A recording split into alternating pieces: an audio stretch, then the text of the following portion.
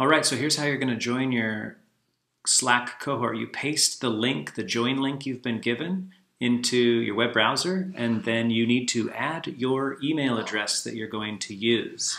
You're going to then get an email sent to you when you click on Verify Email. Right, so here it is. It tells you to go check your email. So go check your email.